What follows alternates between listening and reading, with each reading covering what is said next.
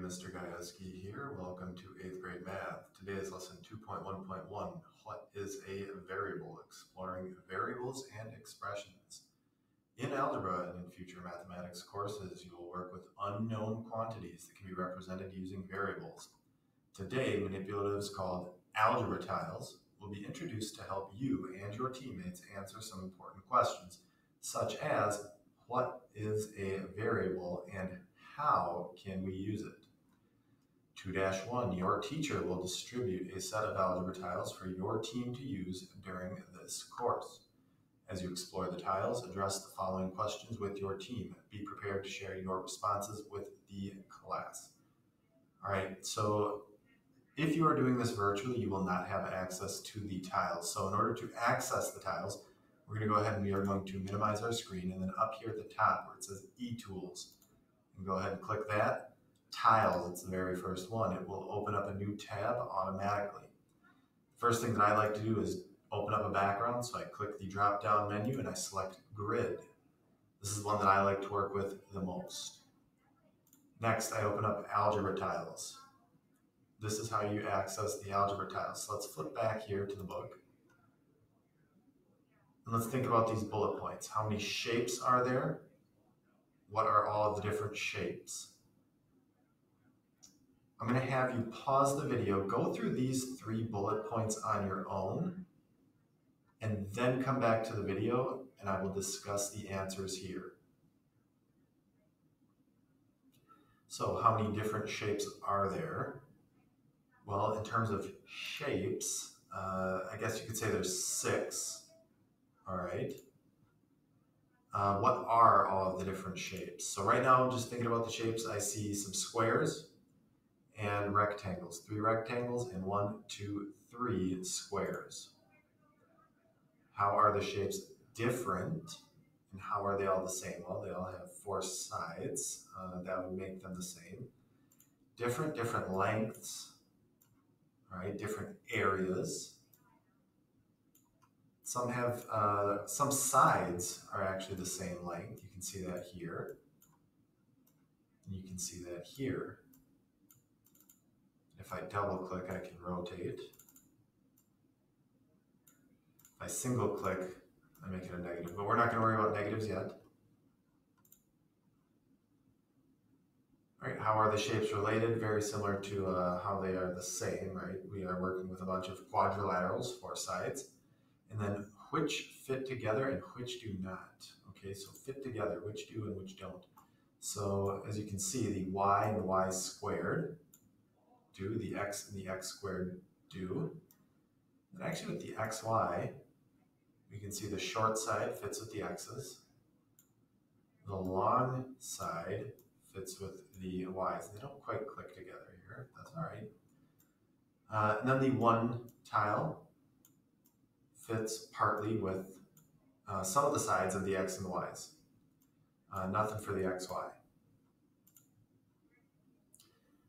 2-2, draw a picture of each type of tile on your paper. So I'm going to ask you again to pause the video here, and then go ahead and sketch a copy of all 6 of these tiles in your notebook. Please go ahead and pause here.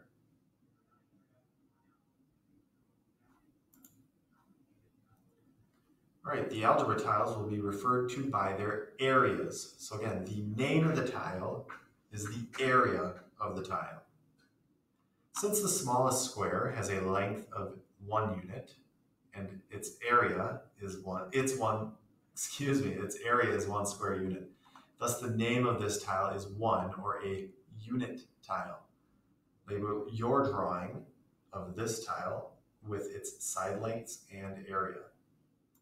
So on your paper, you will not have the 1 in the middle. So what you're going to have to do is, I'm going to go ahead and sketch this.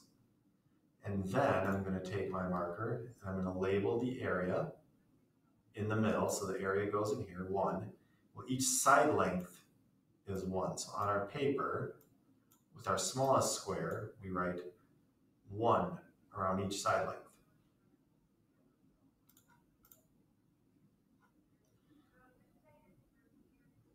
Can you use the unit tile to find other lengths? Why or why not? Again, go ahead and try this on your own. All right, let's take a look here. So if I take my unit tile, I can see here x. This side length is the same as the unit tile. So this must have a length of 1, or a width of 1.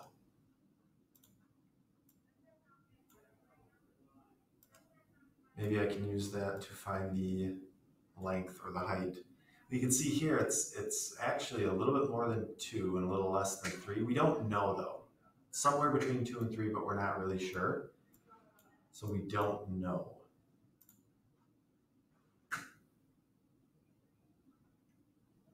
And that would be the same thing for y. If I throw a y in here, 1, 2, 3, it's a little more than 3, and it's quite a bit less than 4, so we cannot do that. But again, we know that the width here is 1. It's the same as the unit tile.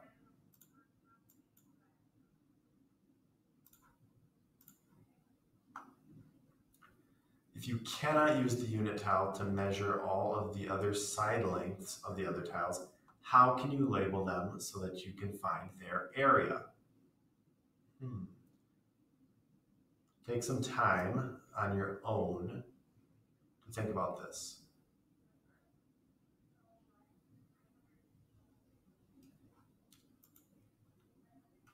All right, so since we don't know the length here of this tile and the length here of this tile, we would define them using a variable. Now they already give us the variable here, but we don't know the length.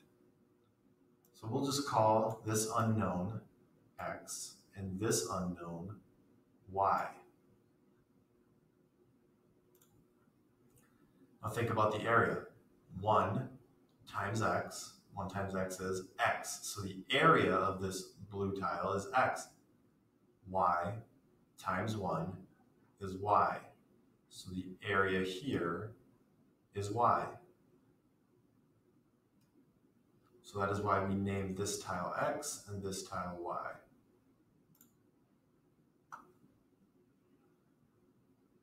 All right, part D, label your drawings and then name the other tiles using their areas. Be sure to use what you know about the area of a rectangle and the area of a square.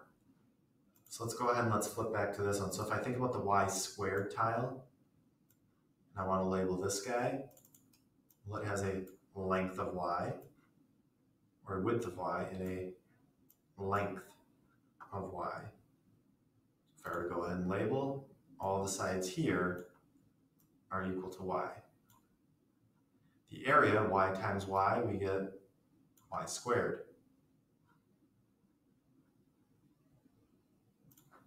Same thing with x squared.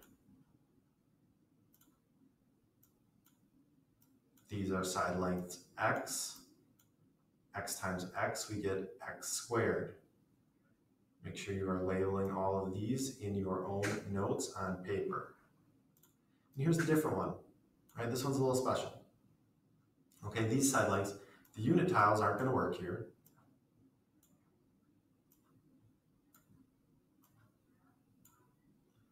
All right, we can see that the length and the width are not equal to a whole unit, but if I go ahead and I pull out this x tile, you can see it has a height of x and a width of y. All right, it is x units tall, y units wide. So the area, x times y, we get xy. I'm going to go ahead and flip back. So those are the labels for all of our tiles, right? We have the 1, the x, the y, x squared, y squared, and the xy. I'm going to go ahead and clear my annotations and jump back to the book. All right, 2-3 jumbled tiles. You will not be able to do this virtually, so we're going to skip it. All right. 2-4, build each collection of tiles represented, then name the Name the collection using a simpler algebraic expression if possible. If it is not possible to simplify the expression, explain why not. So at this point again, please pause the video. Go ahead and build all 4 of these figures on your own, and then see if you can simplify the name. The answers for you to check will be posted on Google Classroom 2.1.1, 2-4, A, B, C, and D. So go ahead and try these on your own, build them, name them, and then check your answer. And then lastly, 2-5 learning log. In your learning log, explain what a variable is in your own words. Describe each type of tile with a diagram that includes each dimension and an area label. So that's what we did in 2-2. I'm not going to make you do that again. All right, explain what tiles can and cannot be combined. Be sure to include examples to support your statements. Title this entry algebra tiles and variables and include today's date. Pause the video, do a little bit on your own, and then I'll go back and check here in the video in a little bit. All right, explain what a variable is in your own words. To me, it's just an unknown value or an unknown quantity.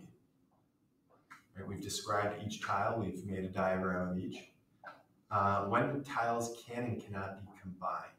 Okay, so if I go ahead and I flip back here, tiles that do not have the same area cannot be combined. So for example, y squared and these 4 y's. Okay, I can combine all 4 of these y's together. 1, 2, 3, 4 y's, 4y. The 4 y's do not mix with the y squared. The y squared, although it has the same length and width as one side of the y's, doesn't have that 1 unit here for one of its sides. So these don't mix. This is 4y and y squared. They are not the same. They cannot be combined. So the important part there, they have to have the same area in order to be combined. All right, that is it for today's lesson. Your homework for today is going to be all of the problems from 2-6 to 10. If you want more information on why we don't know these lengths, go ahead and read the methods and meetings math notes box. All right, it'll talk about what it means to be non-commensurate. Okay. That is it for today. Thank you for watching, and I'll see you next time.